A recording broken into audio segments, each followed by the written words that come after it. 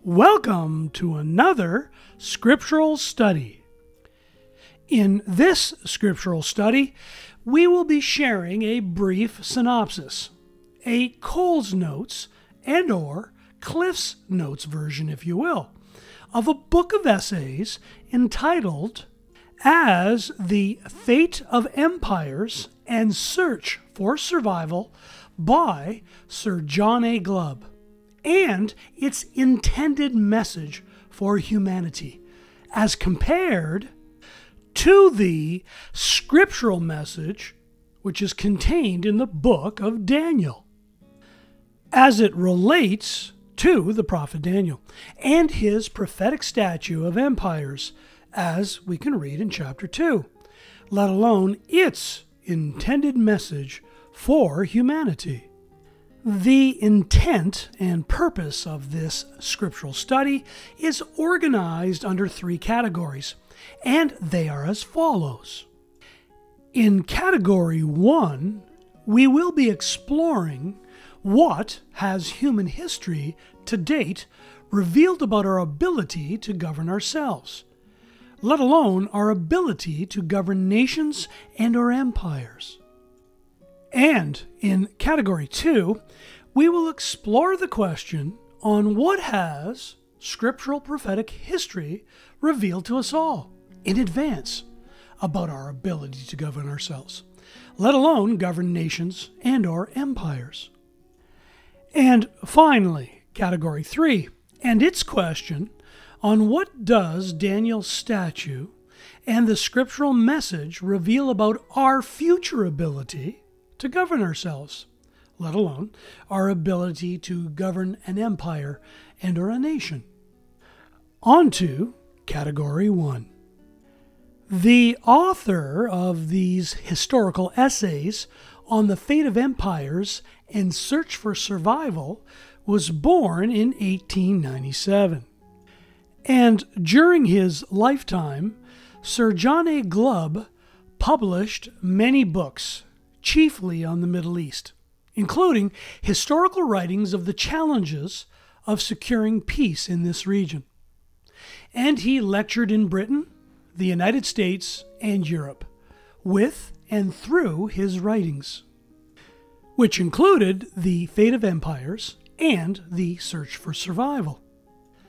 Glubb's most remembered works attempt to quantify the repetitive, systemic life cycle of empires, from their humble beginnings up to and including their decadent declines. He begins by pointing out that, quote, "The only thing we learn from history is that men never learn from history," end of quote. There is another saying that mirrors Glubb's quote, which states, "Those who ignore their past are doomed to repeat it." And as such, Glubb also addresses the blinders many nations, yes, the blinders people wear when examining their own history. Because isn't it true that many people wear blinders at times to protect their illusions, thus robbing themselves of seeing the bigger picture, let alone the rewards that come with pursuing the bigger picture? As such, Sir John A. Glubb summarizes his essays, The Fate of Empires, in the following manner. A. We do not learn from history because our studies are brief and prejudiced. And noble Bereans agree with this comment, because we observe this approach all the time, and thus define this approach as what is known as the partial approach, where history is only viewed relating to a part of history rather than the whole. And thus, this partial approach creates a regrettable bias, which always produces an incomplete view of history. Glubb goes on to say in point B, in a surprising manner, 250 years emerges as the average length of national greatness and/or the life cycle of an empire. And finally, C. This average of 250 years has not varied for 3,000 years, and 250 years is equivalent to approximately 10 generations each. He also provides 6 repetitive stages, and are the 6 phases of the rise and fall of empires. And when we read about this in his essays, we get an eerie sense that we all today are indeed living in what he defined as the 6th and final stage, and or final phase of an empire, in which he always defined as the age of decadence. In this final stage of an empire, again known as the age of decadence, he provides great details on what decadence is marked by, let alone just what the true root causes of decadence are, and where this decadence originates. Furthermore, if there is indeed any honesty and/or humility left in this world, it is not that hard to comprehend why the world is truly in another age of decadence. Yes, Glubb historically explained how each of these empires all went through these 6 repetitive stages throughout history, and all ending in what he called the age of decadence. Just as the prophet Daniel prophetically stated in advance with the image of the statue. But more on this later. Because we have a question. Isn't it true that the saying with the word insanity is all about doing the same things over and over again and expecting different results? So why do we human beings fail to govern ourselves effectively, let alone miserably fail? And thus, why has this historical search for survival proven over and over again that human beings cannot effectively govern themselves and or their nations, as they do indeed come and go in the very same manner? Many that have read Sir John A. Glubb's Fate of Empires come to the undeniable conclusion that we never learn from history, which is known as a truism. But why is this so? Glubb suggests 3 reasons. Number 1, we only examine small periods of history relevant to our own country. Yes, the pitfalls of a non-scriptural partial approach, when also applied to history, does indeed cause so much confusion and anarchy. And we all know the chaos that the sin of a partial approach produces with anarchy throughout history, don't we? Yes, when this type of prideful, non-scriptural partial approach is allowed to actually happen. Glubb continues with point 2 and states, within these periods we vainly preen and celebrate just our own country. And the words vainly preen literally mean to behave or speak with such an inordinate high level of pride that the original approach to uncover true history, embarrassingly as it is, becomes an exercise in self-satisfaction only, rather than a full and complete realization of empirical historical truth in its entirety. And finally, number 3. When Sir John A. Glubb stated that when we do look at world history, we look at short, unconnected periods. Sound familiar? Yes, the impact of the partial approach is devastating, and thus the immense and undeniable fact why insanity will prevail. As we truly never learn from history, which has indeed become a regrettable truism, just as history has proven over and over again, in such a predictable manner. How, then, could anyone be surprised in the slightest why we find ourselves once again living in another time period within another age of decadence?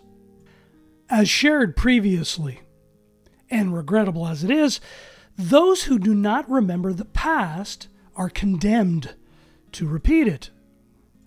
And all because in each age of decadence, hubris abounds, which is known as arrogance, excessive pride, and or a self-confidence based on an extreme subjective feeling of superiority, driven by blind human pride, which some people define as narcissism, which we believe is indeed the intended message of Sir John A. Glubb's essays on the consistent and repetitive fate of empires and the search for survival, which truly reveals the insanity behind doing the same things over and over again and expecting different results, which the historical record to date has proven that we do indeed struggle immensely to govern ourselves, let alone struggle even more so to govern the nations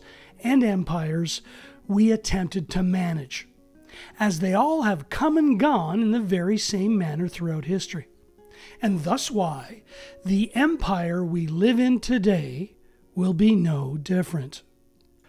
But, hallelujah, that we do have a historical, scriptural example, let alone examples of the value-added humble approach that eliminates the partial hubris approach. And is this why what has been is what shall be, and what has been done is what shall be done, and that there is no new matter under the sun?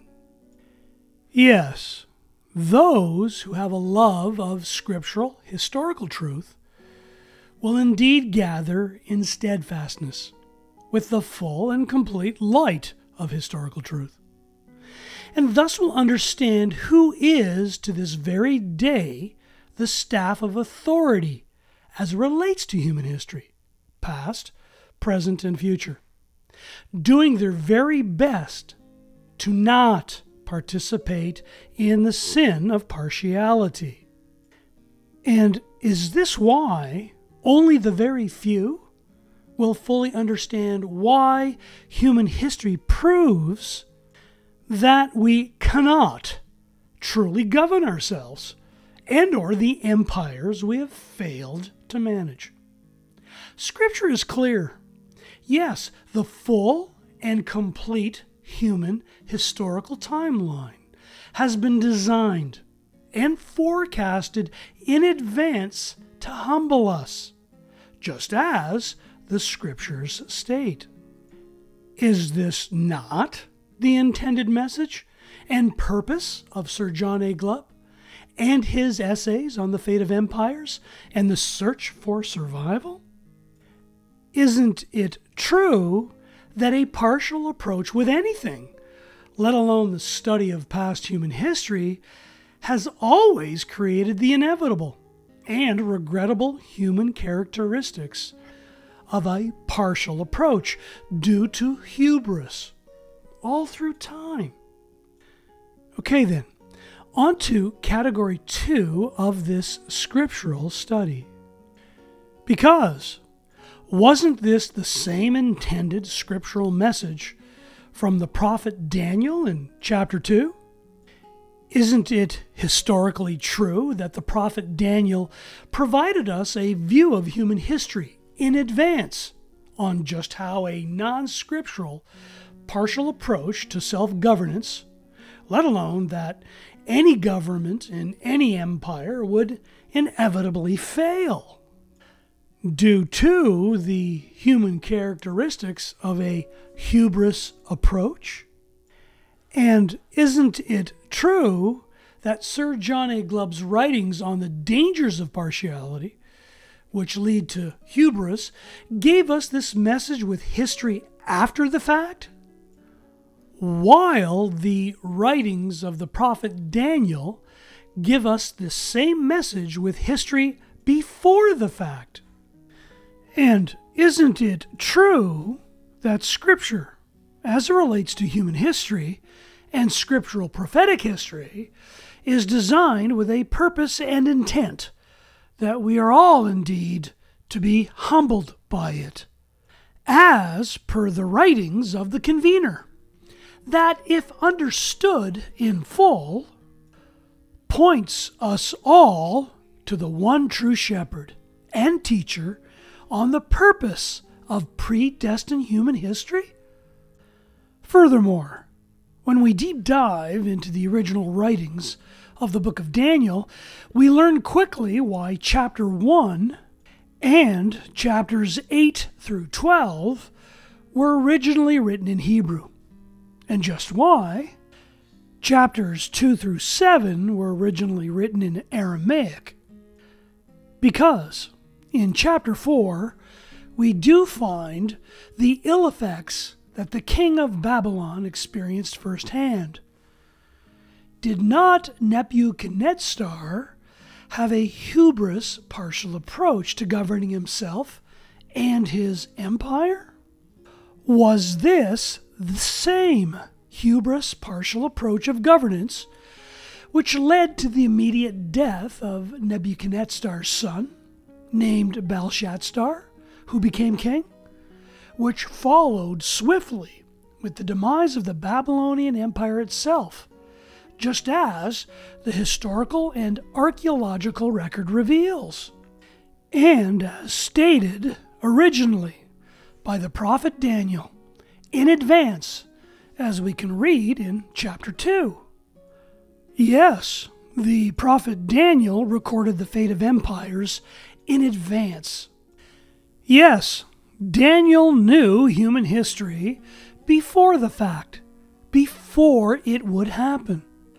Furthermore, the prophet Daniel was fully aware that the non-scriptural hubris partial approach to self-governance, let alone the same non-scriptural approach with the governance of the empire itself, would inevitably lead to its fall and/or demise. And the prophet Daniel knew well in advance that as each race and culture, with their individual brand of non-scriptural religions, based on the traditions of men, always would originate from a hubris partial approach, and as such would come and go as well, just as he foretold in advance with the empires of Medo-Persia and Greece. And has it been any different with the Roman Empire? Yes, indeed. History has proven that the eastern leg of the Roman Empire has declined due to the ill effects of a hubris partial approach to governance. And is this why Sir John A. Glubb believed that the final leg of the Roman Empire, yes, the western part of the Roman Empire, would experience a steep decline, with that final stage of existence he called the Age of Decadence, just as the prophet Daniel was fully aware, well in advance, that there would indeed be two legs of the Roman Empire, let alone just why their combined inevitable demise would eventually occur. So, what's next? This brings us to Category 3, the final portion of this scriptural study with the question, what does Daniel's statue and the scriptural message reveal about our future ability to govern ourselves, let alone our ability to govern nations and our empires? Well, if we read further into chapter 2 of Daniel's book, we come to learn that the final installment of what some call the final human experiment of self-governance, which ends with verse 33 of chapter 2, which many believe share the possibility of the final 10 empires, with 10 leaders and or 10 kingdoms of human rule in the final age of decadence, where this final configuration of human governance, yes, the final experiment of human governance, takes the world into the Great Tribulation.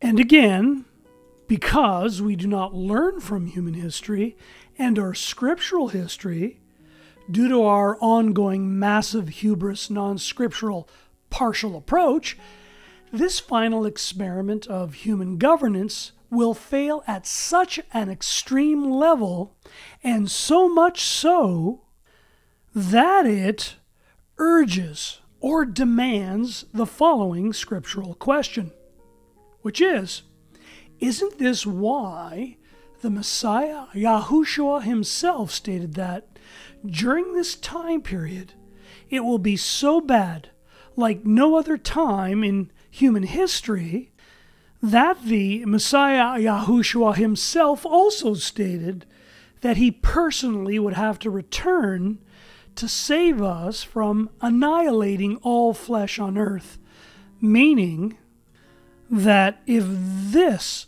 experiment of self-human governance, known as the Age of Man, was allowed to continue further during the tribulation time period as per Scripture, we would indeed destroy all living flesh.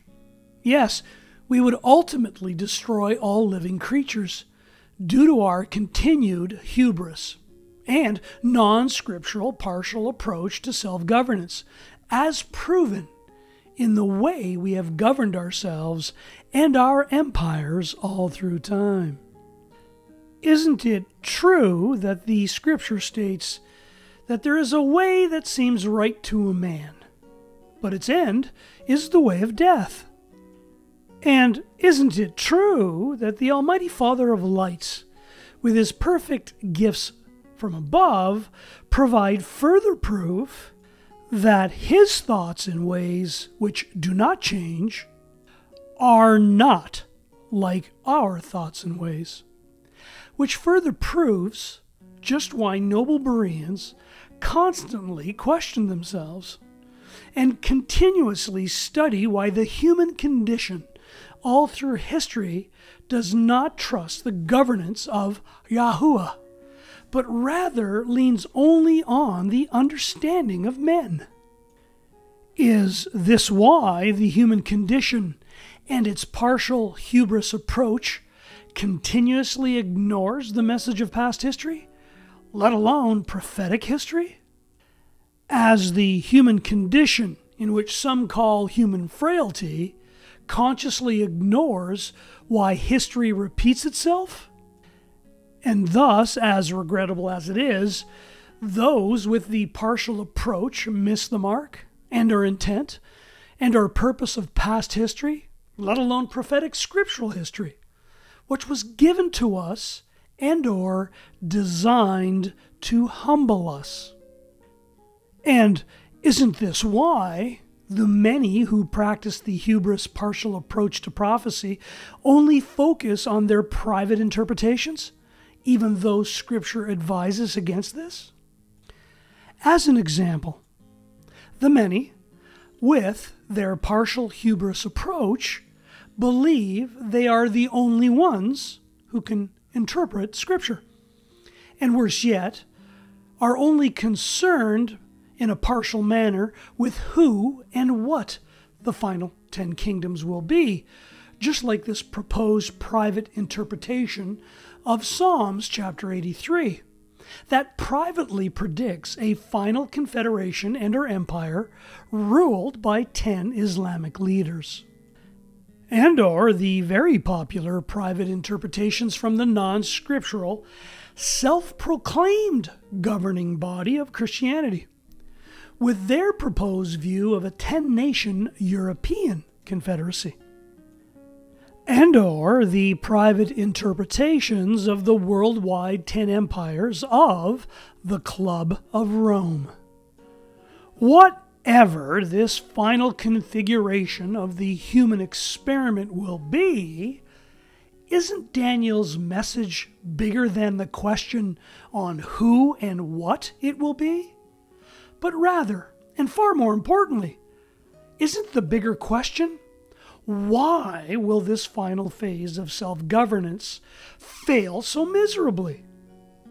And isn't this why so many of the private interpretations from the many partial prophetic timelines throughout history always miss the mark as well, as they were nothing more than a design distraction from the hubris partial approach, in having the many act like dogs, chasing their tails in a continuous circle.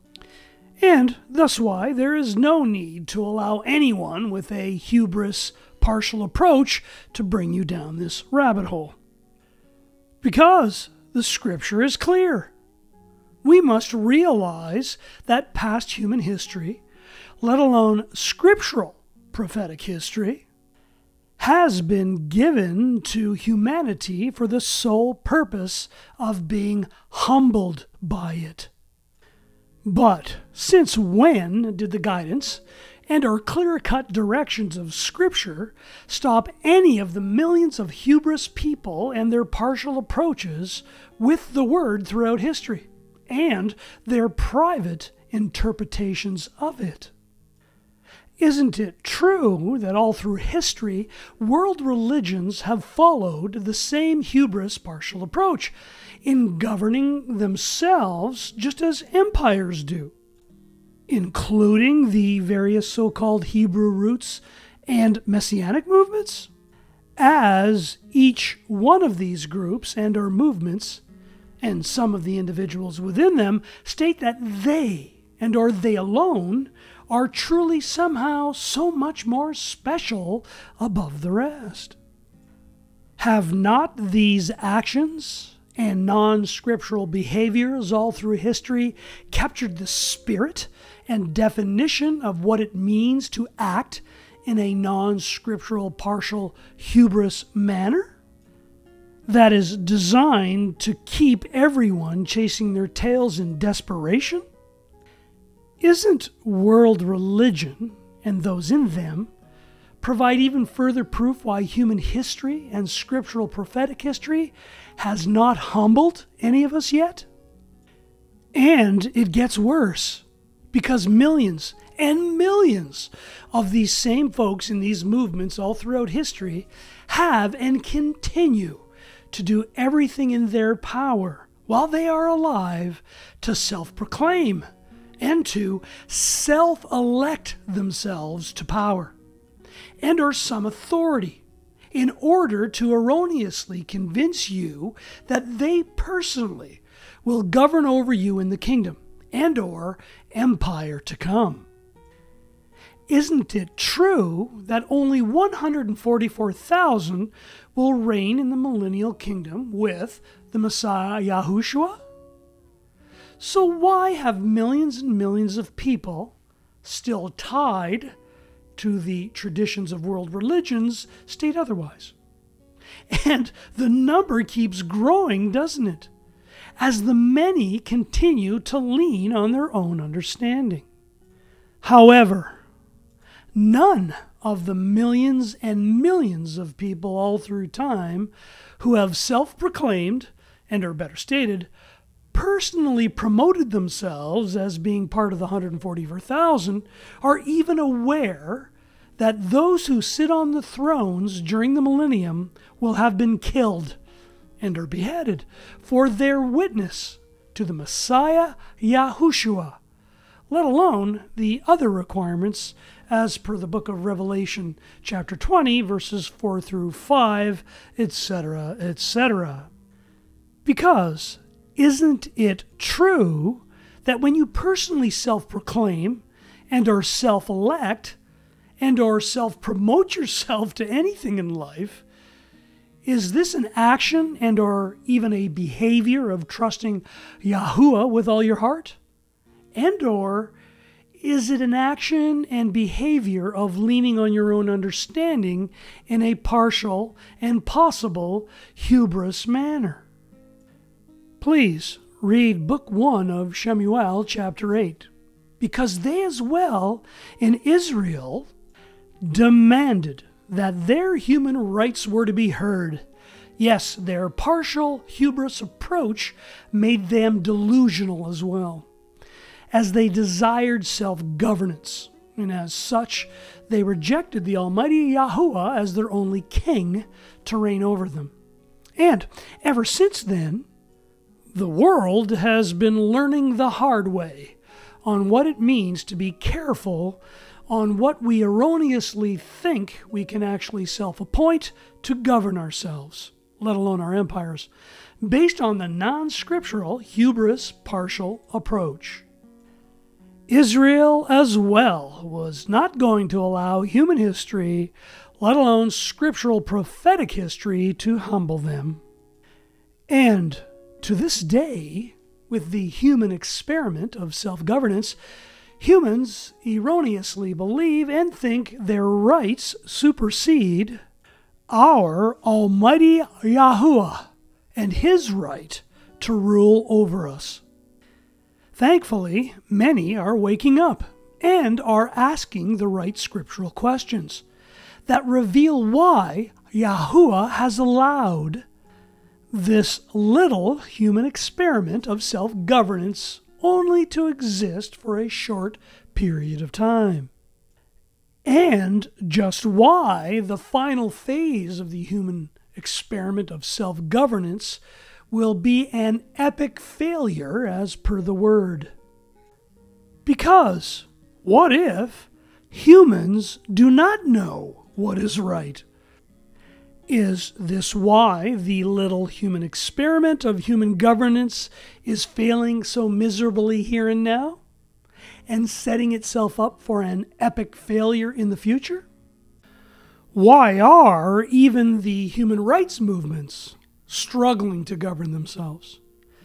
Is it possible they as well have not yet been humbled by the purpose of human history, let alone scriptural prophetic history? After all, isn't it true that Scripture states that YaHUaH, yes, the one who is known as the sovereign of the ages, who the world has rejected, actually thinks and acts differently than we do? Who indeed, in the various human rights and or social justice movements today, wants to go on the podium to admit this scriptural fact?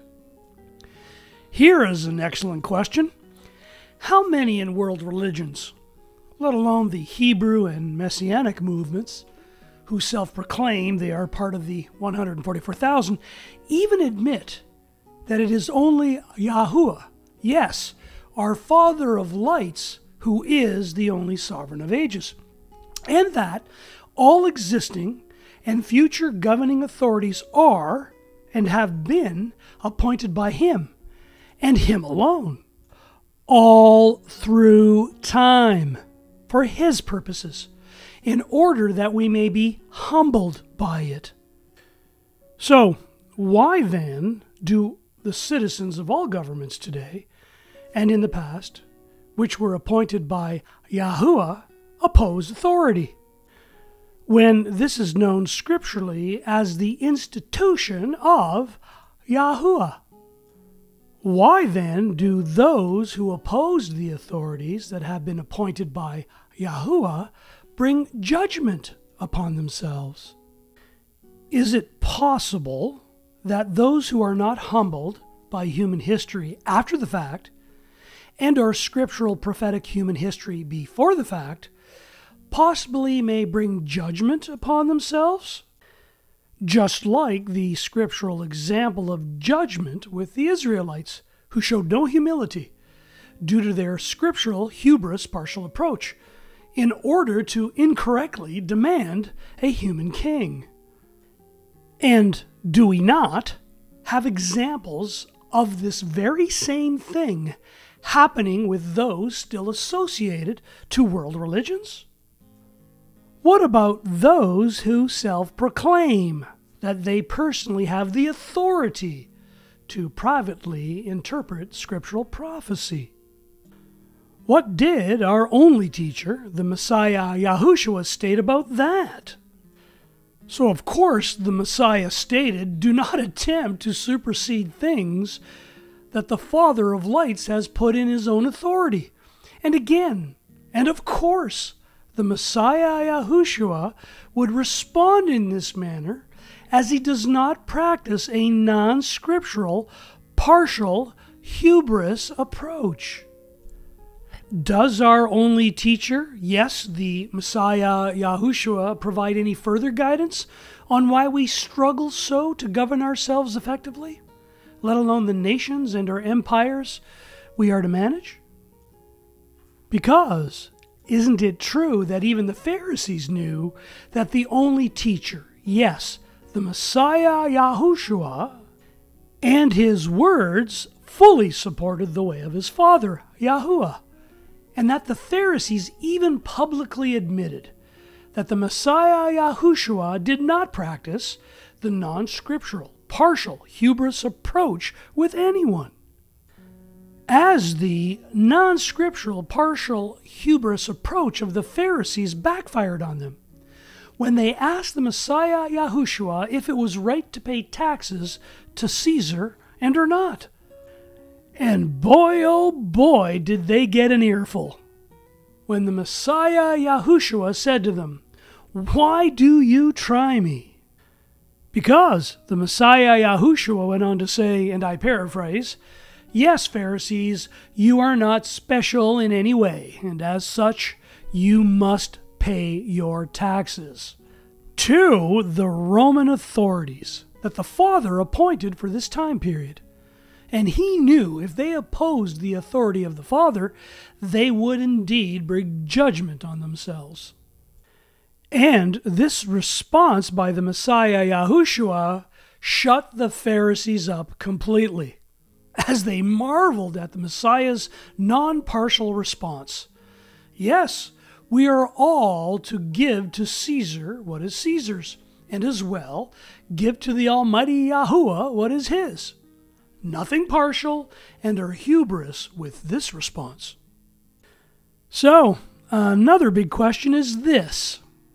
How many of these groups who state they are special above the rest are preaching this message that the Messiah YaHUsHua taught the Pharisees?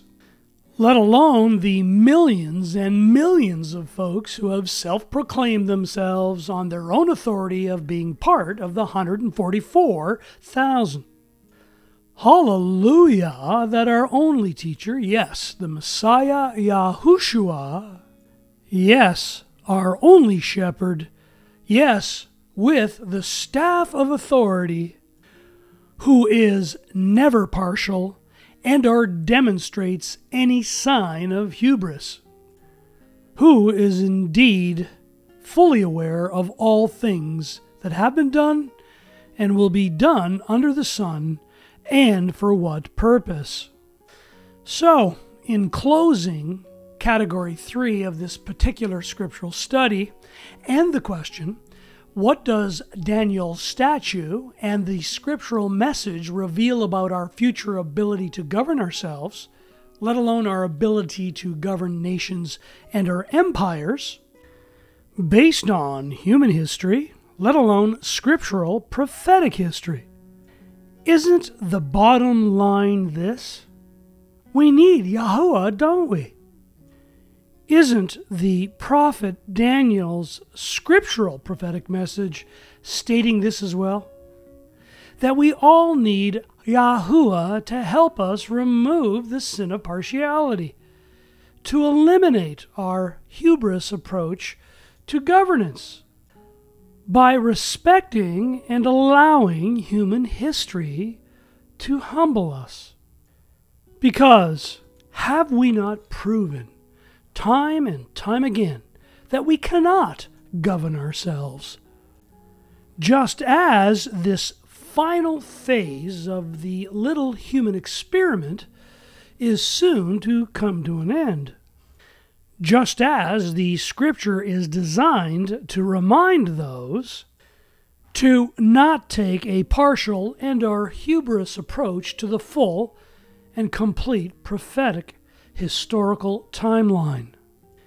Yes, a straight and level approach to the words of prophecy, and then to guard it as it relates to the message of the epic failure of the human experiment due to the continuous, non-scriptural, partial hubris approach of all humankind, whether or not any of us wants to admit it here and now. Furthermore, doesn't the word share that the Messiah YaHUsHua will return, announcing that the human experiment of self-government is done? And does not Scripture share that the Messiah YaHUsHua at this time will indeed return to start the cleanup process, so to speak, known scripturally as the restoration of all things, with those who he and his Father have approved, and not the millions and millions who have erroneously self-proclaimed themselves for this position all through history. And does it not also state that by the end of the millennium, when the Messiah YaHUsHua has put all enemies under his feet, including death, then and only then will he deliver up the kingdom unto his Father YaHUaH, as per 1 Corinthians chapter 15, verse 24. Because isn't it true that the Messiah YaHUsHua gives his last one example of not acting in a partial manner, and or with a hubris approach, as he does not keep the reign for himself, but rather gives the reign back to the Almighty Father of lights, when he has brought to naught all rule and all authority and power. It is an undeniable fact that we have proven that we cannot govern ourselves, and or the empires we were allowed to manage for a time, as recorded with human history after the fact, let alone the scriptural history written before the fact, which the world is about to witness in full, which YaHUaH himself has predetermined, whether we have been humbled by this and or not. We continue to call upon the name that these scriptural study videos provide value to you and your loved ones. Until next time, YaHUaH willing, all the best in the name which is above all names.